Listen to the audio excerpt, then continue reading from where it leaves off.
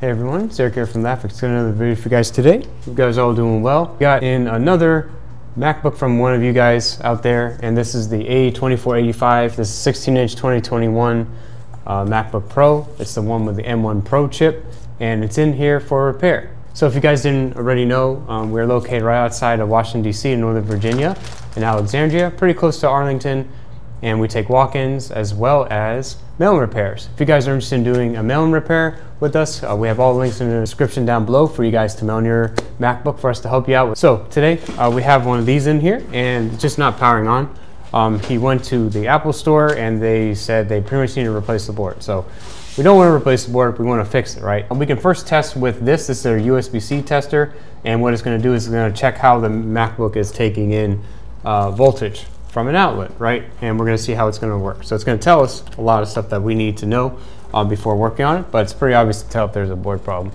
just by plugging this in. So you see we have 5 volts, and it's about, the current's very low. It's about 0.20, which is very low. Let's see if we switch this one, because sometimes it can tell us something different if we switch the ports, and about the same. So let's open up and take a look. See if we notice anything. Oh, it looks pretty clean there. I do see a stain over here, and I believe that's for the power button. It looks pretty good for the most part. So let's go ahead, open it up further, take a look. Okay, so removed it, and we got the board out over there to the microscope and take a look further. So let's go ahead and do that. We're just going to do a visual inspection of the rest of the board, just see. So we have some corrosion over there, so we got a liquid spill. For sure, so we'll remember that. Doesn't look too bad. Clean it up a little bit. It's very, very light, very minor. I don't even know if it really necessarily needs anything.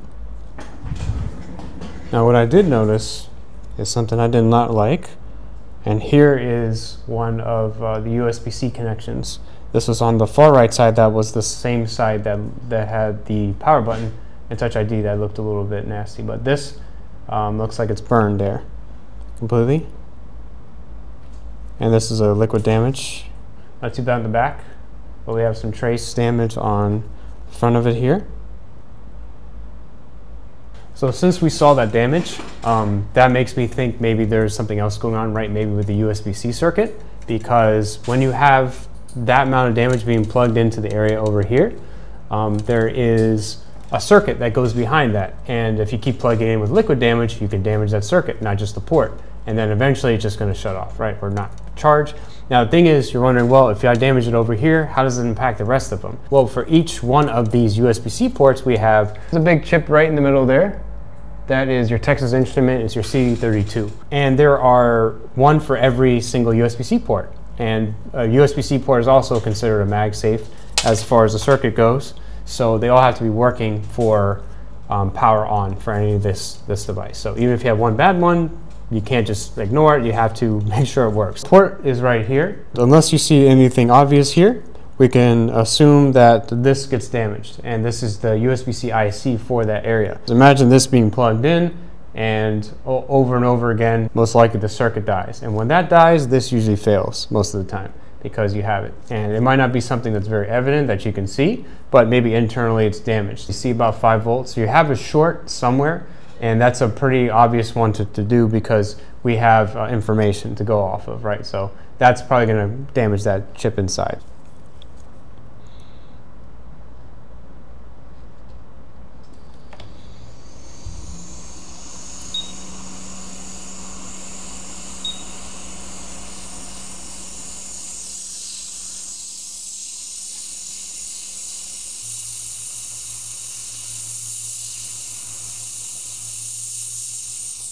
We'll take it up. Oops, I think I've knocked one. It's okay, we can put that one right back. There we go, it's all better.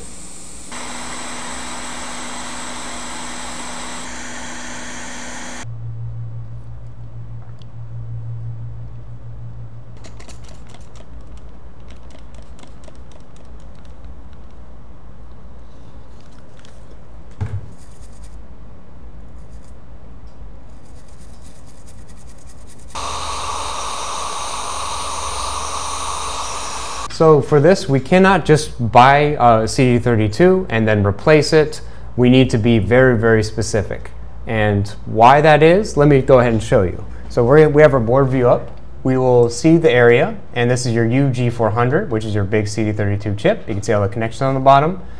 However, if we go to the other side, we might see a very similar CD32 chip, which is your CD3217B12. But if we look on the other side, we see the U5500. We also see the UF400, and then we also see the UF500.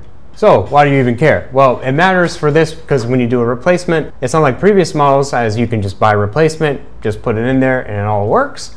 Easy, right? Nope. These ones work a little bit differently. On newer Macs, especially on Apple Silicon models, these CD3217B12s have firmware and are programmed. They need to communicate with each other, and they need to be very specific when you do a replacement. There are different ways you can get replacements. You can either find one that you need to make sure it is pre-programmed. You can buy the chip and get a very specific tool to program this. If you have a donor board, you would need to have the same side, which has the same, in this case, this is a UG400. You can go ahead and remove it. Now the problem is when you remove it from a donor board, you can't just easily put it back. As the connection, as we just showed, is located underneath the chip, and that requires to put the solder back on in a process called reballing. Stay tuned in future videos where you'll see us do the reballing, because all these newer Macs are going to require it anyway, and we might as well show you guys because it's more fun. We do have a pre-programmed one, and we're going to go ahead and put it in there, and everything should work.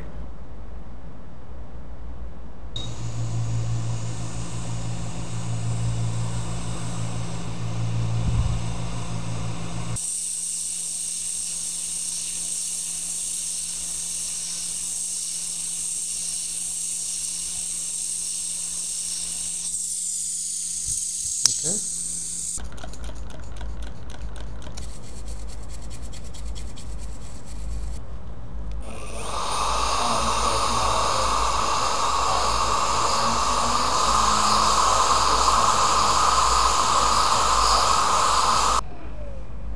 So let's plug it in. We see we're getting our 20 volts. Oh, and there's the Apple logo, powered on. And we can see that the battery's charging.